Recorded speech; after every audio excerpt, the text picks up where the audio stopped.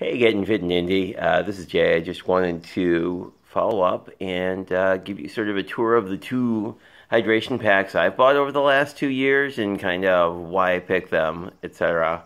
I basically went with the Osprey brand mostly because it was significantly cheaper than the Nathan's and Solomon's and other sort of like more traditional running geared things, and they have a fairly good manufacturer's warranty if things fall apart. Also, I got it at REI, which is like literally 2 blocks from my house. So the cool thing is they also sell the replacement actual hydration system. So if you like the pack and the hydration system just goes south after a year, which I pretty much figure they're all going to do because it's basically like water and a thing you put in your mouth. So, if I look at last year's, through the bite valve starts to go south after a while. Anyway, this is the first pack I got. It was the Rev series, and this is the Rev 1.5. Basically, the number denotes how many liters of storage, which means not much to me, but in this case, essentially, all you're getting is a pretty small key pocket. So it's got sort of two pockets. It's got the main pocket where you have the actual water reservoir. So, like, if I decouple this thing and take it out, basically the water reservoirs in both packs look identical. But, there's a decent amount of space. Like, you could definitely throw a small jacket or some stuff in here. But pretty much I always use it with the water system in it because I bought it primarily for long runs and racing conditions. I guess I should have started with that. But,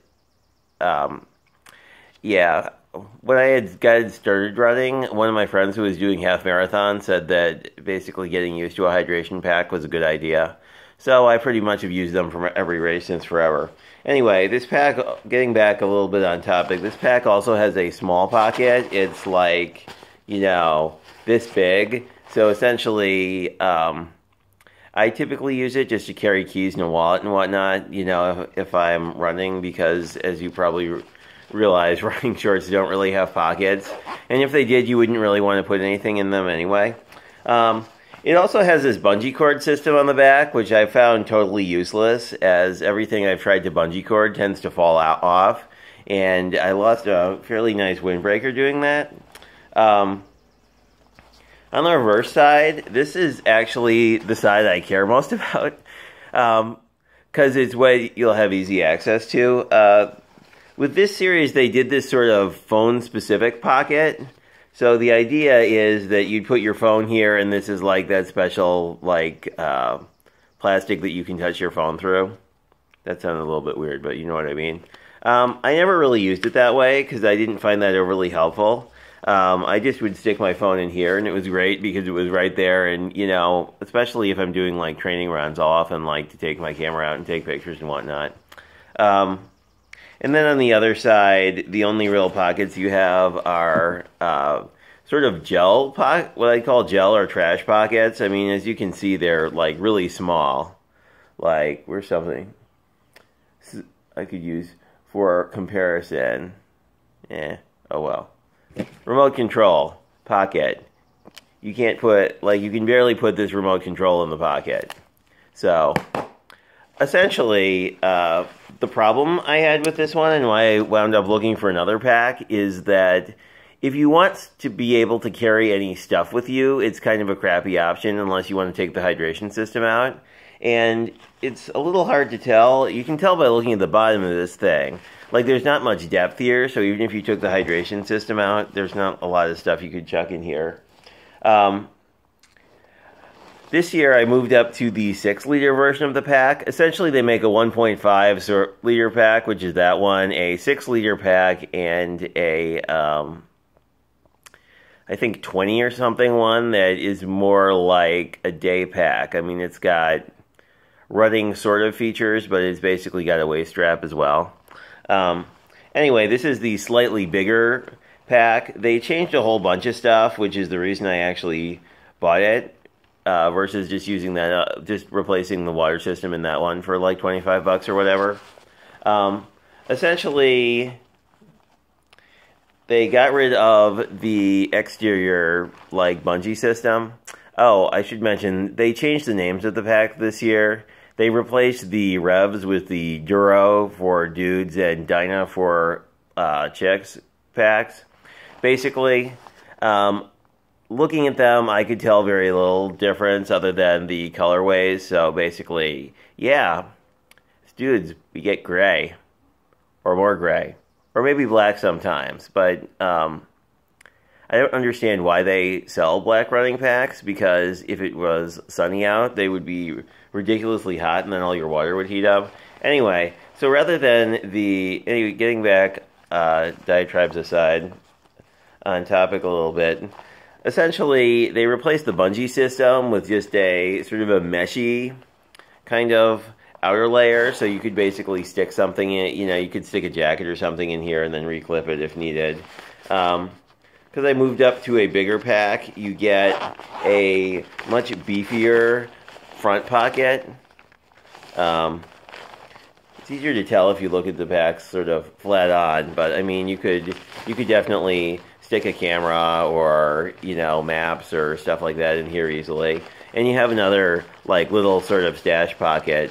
They made this a lot nicer in that there's an actual, like a mesh pocket in here now, so, like, your keys don't bounce all around or, like, chip up your sunglasses.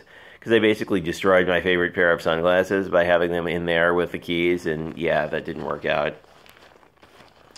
Other things to mention, the water compartment's pretty much the same. They did do an interesting kind of revision to the actual hydration system that's a little bit neat. If you can see, the clip on this doesn't have a open spot. The ones last year basically have this sort of open clip.